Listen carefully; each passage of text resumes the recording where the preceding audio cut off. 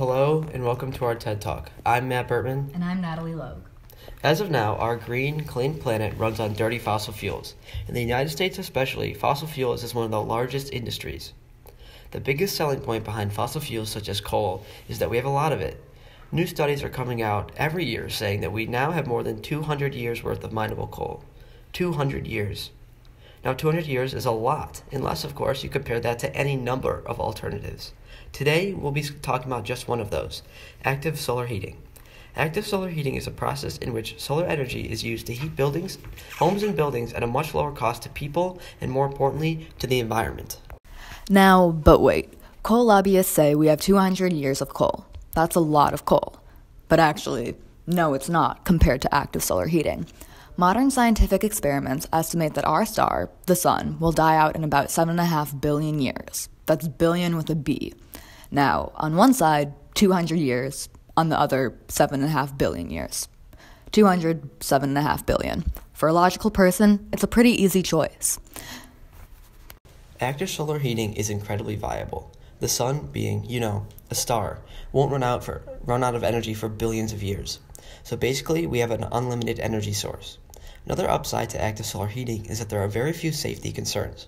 The only safety concerns are those of securing the tank in the process that stores the warm liquid that heats your home. This is not a big safety concern and wouldn't be a big problem. A large upside to this type of heating is that there's very little waste. The system is a closed loop and nothing is disposed of as the system heats air and disperses it throughout a home or building. There's also zero negative environmental impact with this energy source. It comes directly from the sun and uses very little energy to then heat a home and has no air pollutants or anything. It is a very easy energy source to get, contain, and continue to use. Compared to other renewables, active solar heating is one of the best possible options for heating because it requires very little energy to use and has almost unlimited potential for the future. There's only one other renewable energy source that comes close to what active solar heating does, and that would be passive solar heating. Passive solar heating uses materials to absorb heat to warm homes instead of panels on the roof to push warm air around. Active solar heating heats a home much more efficiently and faster than passive solar heating, which is why it's better. The process of this energy source is brilliantly simple. The flat plate solar collectors are usually placed on the roof or ground in the sunlight.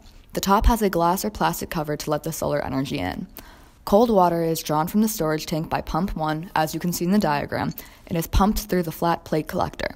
The water absorbs the solar energy and is returned back to the tank. Warm water from the tank is pumped by pump number 2 through the heating coil. The fan blows air from the room over the heated coil, and the heated air then passes into the room and heats the room. Cold air sinks to the bottom and is recirculated over the heating coils. The only viabilities that would occur would only happen if the sun ran out of energy, which is yet to happen in 7.5 billion years.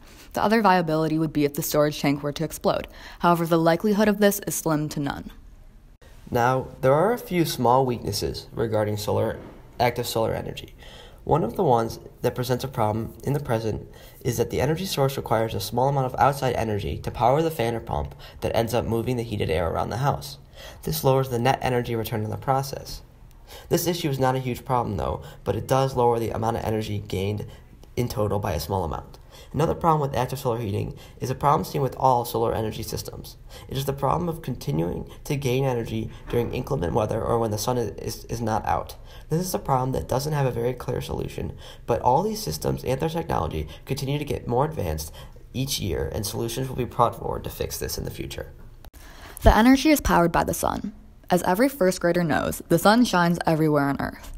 This means that anywhere on Earth, this energy system can be used to heat homes. While yes, in some places it is more efficient and works better, this system could be used anywhere in the United States and anywhere in the entire world. This is a map of the United States. You can use this energy source anywhere on this map. However, the best and more efficient use of this energy source would be in the South in states such as Texas, California, Utah, Florida, and many of the other states because they get the most sunlight year-round. Another reason why this energy source is so amazing is that the federal government provides incentives for the purchase of these active solar energy systems. If the system bought is applicable, the government will pay for 25% of the entire price of the system, which is a significant amount of money and a good reason to purchase a system.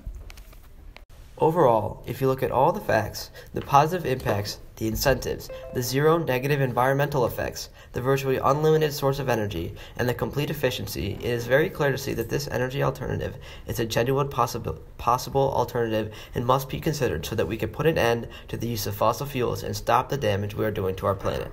Thank you for coming to our TED Talk. I'm Matt Berman. And I'm Natalie Logue. Thank you and good night. Thank you.